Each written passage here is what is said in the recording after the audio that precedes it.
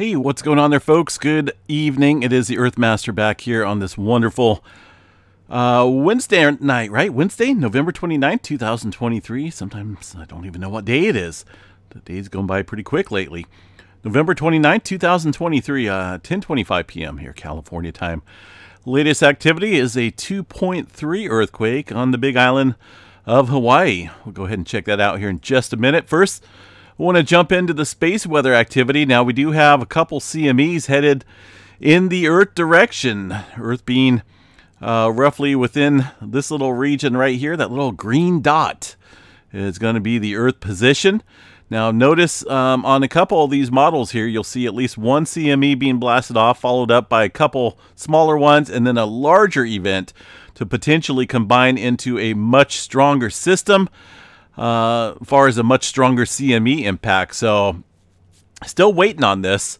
I was just looking at the real-time solar wind stream. I do not see any signs of any first arrival in terms of the the first CME. So we're not looking at anything coming in yet, although it is somewhat forecasted potentially for tonight. I don't see it yet. It has not come in. Just very minimal conditions up there across the polar regions in terms of the auroras currently. But we are looking at a G3 class storm. Now, this is definitely could be a very viewable event, pending you have clear skies. Now, this is going to take place roughly tomorrow evening between the 6. Looks like it comes in roughly between 0 and 600 tomorrow UTC time. Current UTC time is the 30th, so it could come in about as soon as it gets dark tomorrow, and the potential lasts there all night. So that's what they're stating right here on the UTC time, G3 class storming. Right now, we're expecting the arrival of the first one, but I just don't see it yet unless it completely missed us. But we'll have to wait and see. Either way, G3 class storming possibilities coming up here for tomorrow. Definitely keep an eye on that. Let's see what else we got here in terms of the watches. I'm not interested in that. Current KP index right here, very low. When a CME does hit us, we'll obviously see that get elevated, and it could be up to the KP index of 7 or so. With that G3 class storming. Right here is the category. I don't think we'll see G4. It'd take probably a much more powerful CME, but either way, we have potential for the G3 storming coming up here tomorrow night. Continue to watch that and see how this plays out. Kind of interesting here. All right, let's go back here to the space weather solar ham site. There is the forecast here. Again, the main potential tomorrow night. It looks like that could linger into the second time frame, or the UTC time of the December 2nd. I just had a dimming here. Make sure we're still live. Been getting some weird stuff going on here lately on my end once again. But try not to discuss it too much here. All right, so we are looking at 3,500 here. A pretty large sunspot region that is drifting slowly over here across the western limb of the sun. It will be much further here in the coming days. It does still harbor some potential for some flaring. It does have quite a few dynamic setups here within the core of that sunspot, and what's coming around it or coming behind it. Not a whole lot. There is some sunspot regions, but none of these look all that complex. So we'll hope for the best, and maybe things will change with these newer sunspots, but right now I don't think so with those. Let's see. All right, let's get into earthquake activity, see if anything major is going on out here. Of course, whenever we do get hit with some large CMEs, it does affect the Earth. And a good percentage of the time, we do see some elevated earthquake activity once those CMEs affect the planet there by slamming into the geomagnetic field, and it does create a little strain out here amongst the plates. We see it quite often, so we'll kind of see how this plays out in the next couple days. Big Island of Hawaii still seeing some movement. One earthquake up here north of Kilauea Volcano. That's a pretty deep one. about 30 kilometers deep or so, and a 2.3 a little bit further south. Now, these guys are still seeing some elevated inflation activity there across the Kilauea volcano, and I'm just not for sure when it's going to be able to break through or when it's going to erupt. But things are definitely on the uptick here in terms of inflation. Here's the past 2 days. Still seeing that gradual inflation peaking up there, the highest it's been in about 5 years or so. So things are definitely brewing up here in the Kilauea volcano region. Again, it's just one of those things. Just got to watch it and see how it plays out. But I think the longer we see this sit and continue to swell, the more likely that this will be kind of an interesting eruption to see where it takes place here.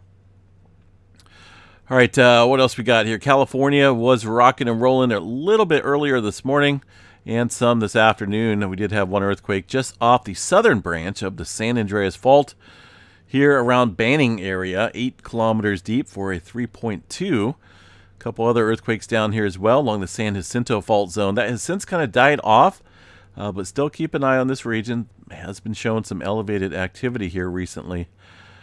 After quite a few weeks of very quiet conditions. One earthquake out here in the Blanco fracture zone. That was from earlier this morning. It doesn't look like we're seeing anything major going on here across the Cascadia for now. A look at the Cascadia tremor shows us 86 epicenters of tremor. Not that big of a deal. It's all kind of scattered. Really, the last year or so has been fairly quiet in terms of elevated tremor activity. Not for sure quite what that means, but we did see, I would say, roughly to about the, 2020 all the way up to, let's say, maybe 2022 or so, probably maybe even further back than that. We did see quite a bit of regular intervals of elevated tremor activity on a kind of a time frame here. You can see them up here on the chart.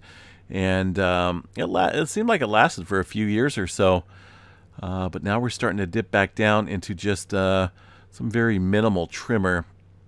But I've noticed here when we do get tremor, it tends to kick more earthquake activity up here towards the surface region, up towards the Cascadia. So I'm thinking things are pretty well locked and loaded out here across this area.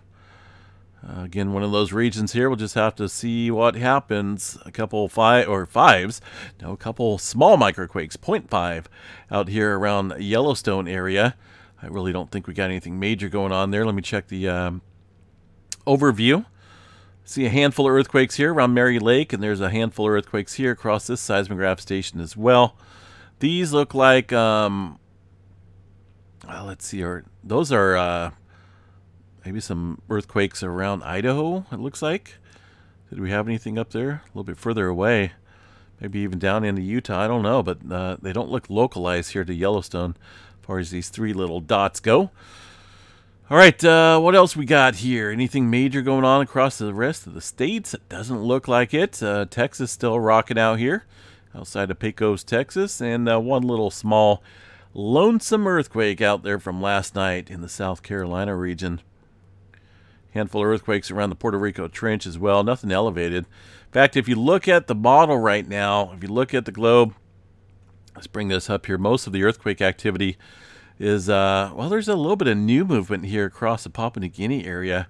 Quite a few 4s and 5s stirring up down there.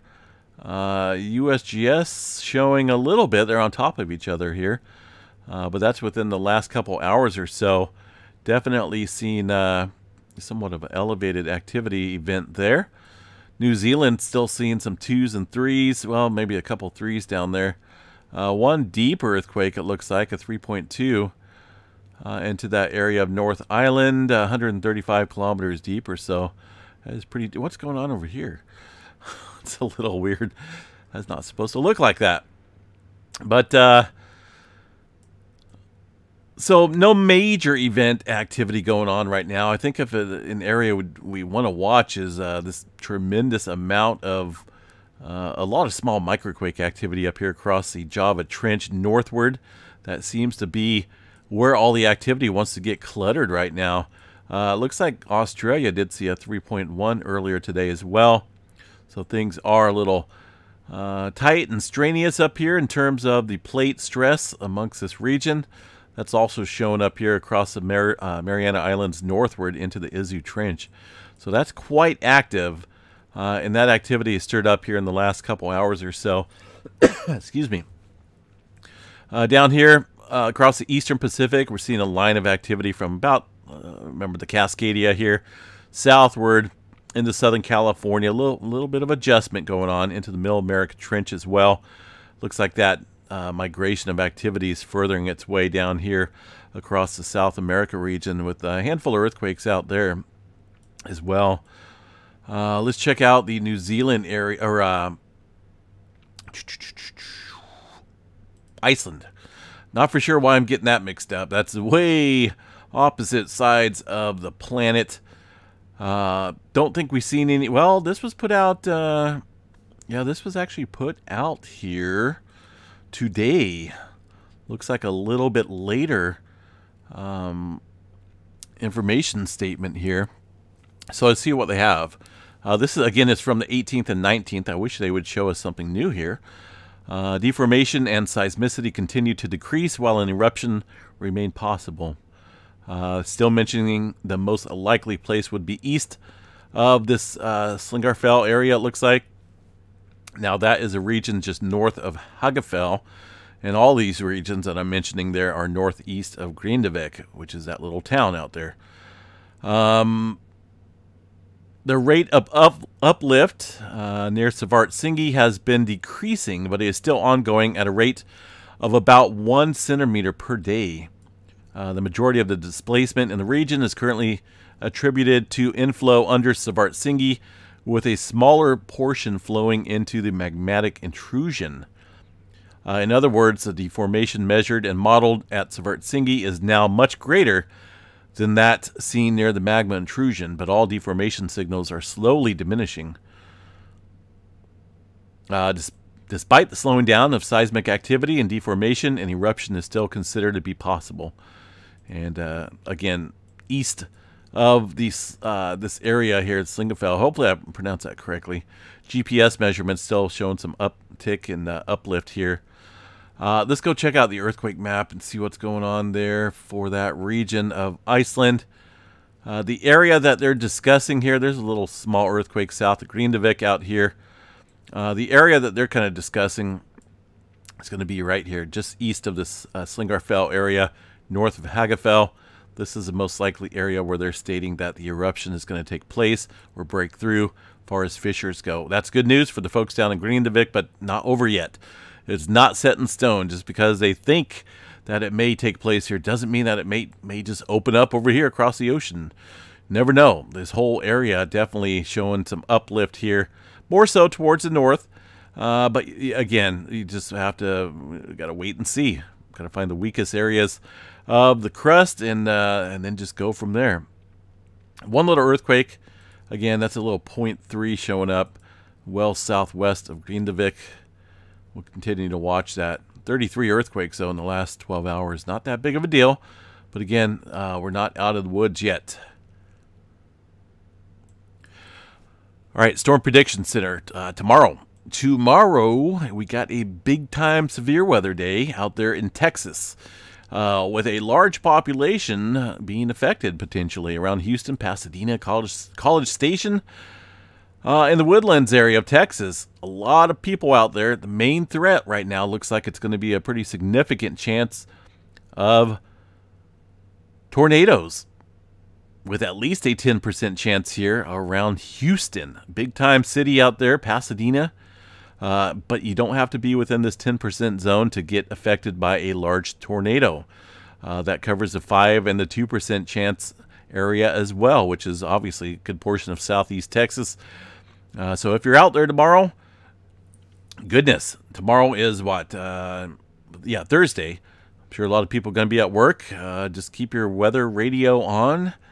Keep your eyes, maybe keep the TV on for weather reports, because it's going to be a severe, potentially a severe day tomorrow. And again, the main threat, there's not a whole lot of wind or hail.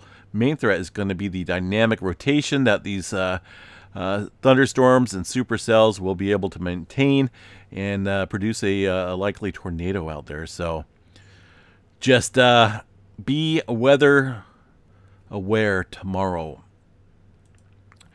Numerical models, I wish we could say that we got some big time storms coming out here to the west coast, but we don't. Here's that severe weather potential tomorrow in eastern Texas. Definitely going to drop a lot of rain, but the main threat again is going to be some rotation out there with those storms.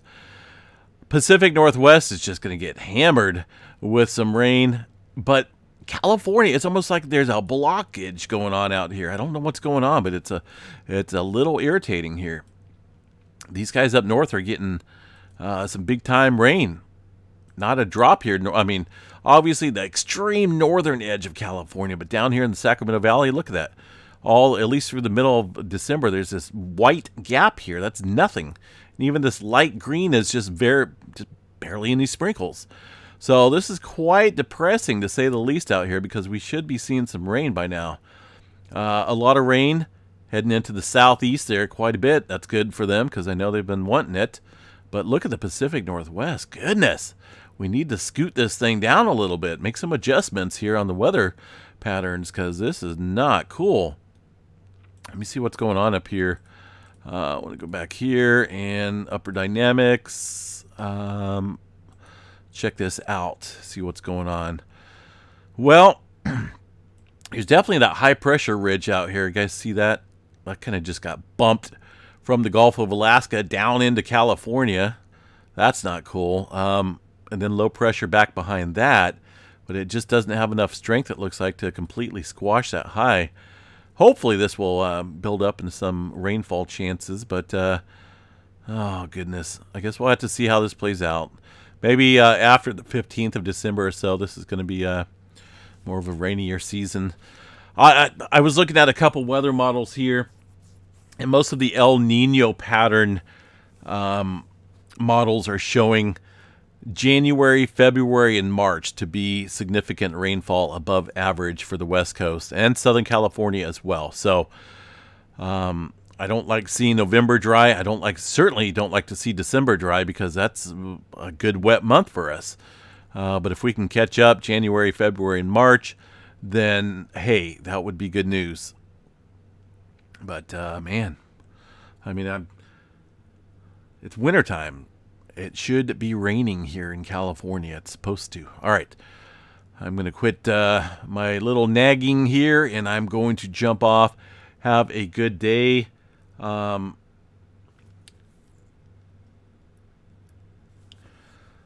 Wednesday. Yeah, Wednesday. So tomorrow's Thursday. Goodness.